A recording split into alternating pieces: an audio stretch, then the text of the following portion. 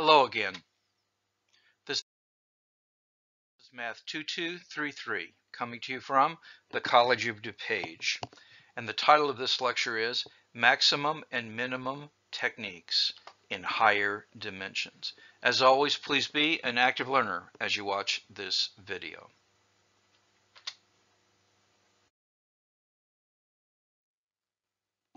By way of introduction, suppose that there were a business requirement that your shipments of product would be a volume of 8,000 cubic inches, and moreover, it was required that the packaging had to be rectangular boxes with lids for the shipping.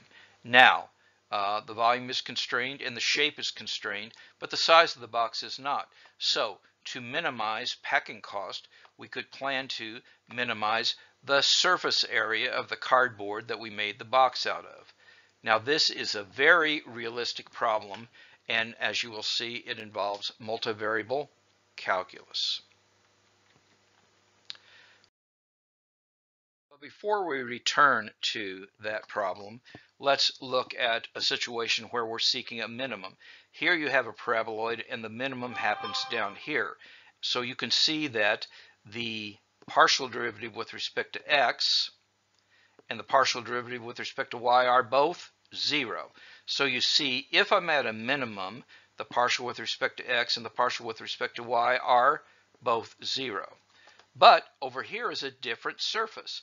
And here you can see that the partial with respect to x is 0, and the partial with respect to y is 0.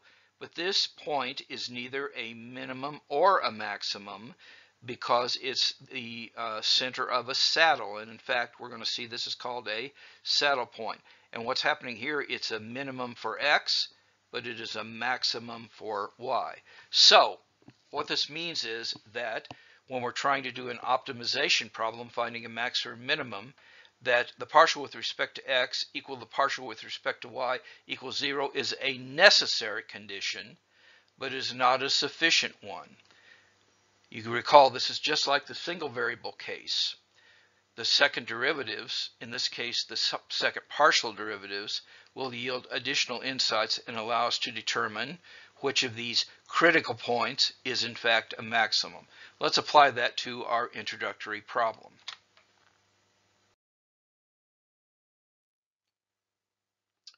So here's our box. I'm calling this dimension x, this dimension y, and the height I'm calling z.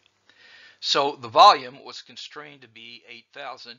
That means x times y times z is 8,000.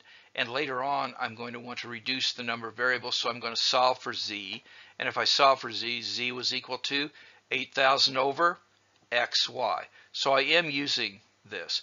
But I want to minimize the surface area. Now, since I've done a complete box here, there are 6 faces. And the faces are x and y, that's the bottom and the top. So I have 2xy in area. I have 2xz, that's this front face and the back face. And then I have 2yz, which is this side and this side. So that's the surface area that I want to minimize. So what I'm doing is this is my f of x, y. And you might say, well, yes, but it has x, y, and z in it. But I'm going to use this to make this into an equation of 2 variables. So f of xy is going to be 2xy was fine. This was 2xz, but I'm going to substitute this in. And this was 2yz, and I'm going to substitute this in again for z. And I am able to then simplify. The x's will cancel here and the y's will cancel here. So this simplifies to f of xy equals 2xy plus 16,000 over y plus 16,000 over x. Make sure you're following all these calculations. So then I'm going to find the critical points. I will take the partial with respect to x, and I get this expression. Make sure you follow these calculations. And I'll take the partial with respect to y and get this expression. Now I set both of those equal to 0. But when I set this one equal to 0, I can solve for y. So y, solving for that, y is actually equal to 8,000 over x squared. So then I'm going to take that value for y and substitute it into this equation, squaring that, and then I will end up with this when I simplify. So this is x times 1 minus x cubed over 8,000 is equal to 0. Make sure you follow these algebra calculations. Now, if x is, this could be equal to 0 for x equal to 0, but if x equals to 0, you don't have a box. So we're going to say x is not 0, so that means the other factor has to be 0. That means x cubed is 8,000, that means x is 20. But if I know what x is, I can figure out what y and z are from the equation that is right up here. And so y is 8,000 over 20 squared, and I get y is 20 and z is 20. So what I find out is I minimize the surface area if I have a cubic box.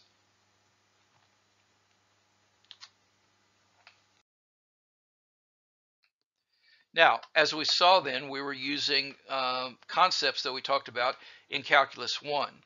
And we were using that, though, to find absolute maximums. And absolute maximums, but we can have local maximums, too, and absolute minimums. And we're going to talk about all those within these lectures. And here is the definition of a local maximum. A local maximum is found at AB if f of AB is bigger than everything or equal to everything near it. And similarly, a local minimum is if f of x is bigger than f of AB is less than anything that is near it. So those definitions line up with what we had before. And we did have the necessary conditions, and that says if f has a local maximum or minimum at AB, then the first order partials must exist there and both have to equal 0.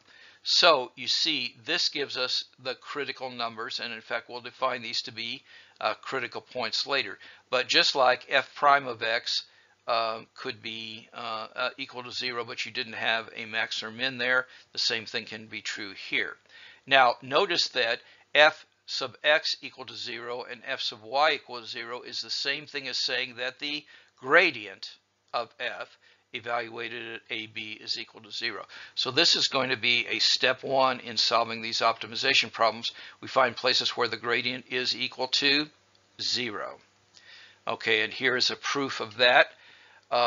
And you really can do it one variable at a time, as we often do. We define one variable to have the y fixed and another variable function to have the x fixed, and we conclude that from what you knew from Calculus 1. Now we define a point AB to be a critical point or stationary point of f if the first partials are equal to 0 or if one or both of those partials does not exist. And theorem that we talked up here says f has a local maximum or a minimum. Then you must happen at a critical point. Okay, so let's do an example. So here is an f of xy, x squared plus y squared minus 2x minus 6y plus 14. We take the partial with respect to x, 2x minus 2. The partial with respect to y, 2y minus 6. Set those equal to 0 and solve. That tells us that x is 1 and y is 3. Sometimes this is harder to solve than here, but that was an easy one to solve. So the only critical point is x is 1 and y is 3. That is 1, 3. But what we can do is we can complete the square here, and we're completing the square on x, getting x minus 1 squared, and completing the square on y, that's y minus 3 whole squared. And both of these are bigger than 0, so we see that the minimum actually does happen at 4 because f of xy is this. So 1, 3 actually does give us the minimum, and the minimum value is 4. And there's the picture that we would have accompanying this. Now we're going to come up with easier ways to solve this than completing the square, but you should understand what we did to complete the square here.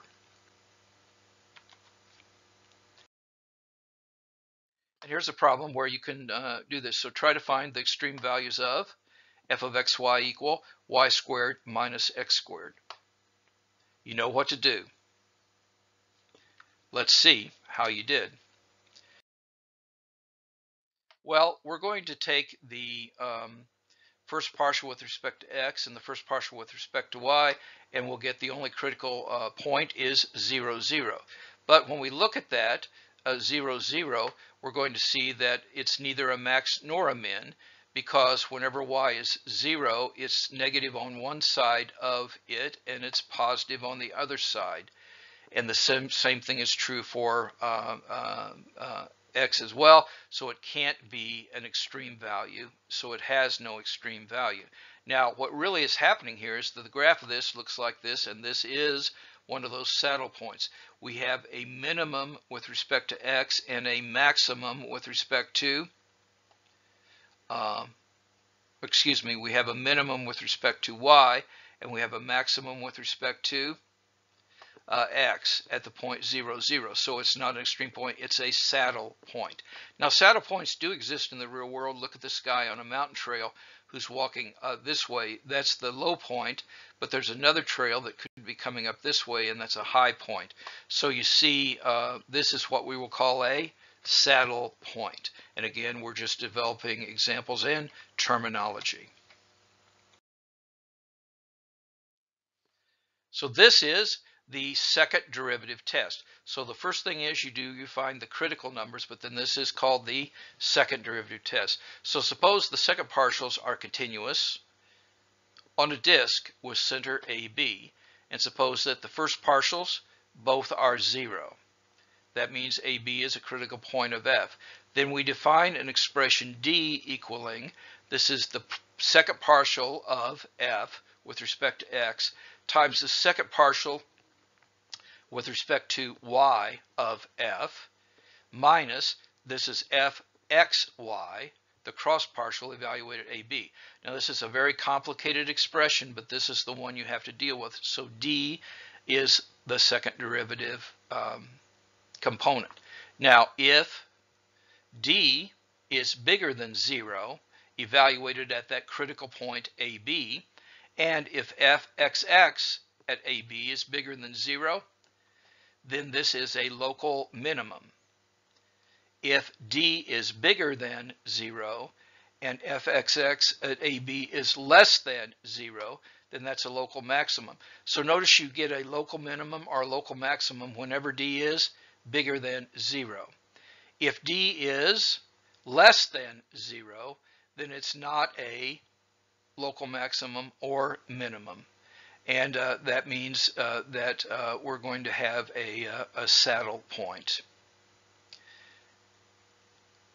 And if D equals 0, actually, the test fails. If D equals 0, the test fails because we don't have this. This would have been a saddle point. Okay, so the test fails if D equals 0, and you could put that there.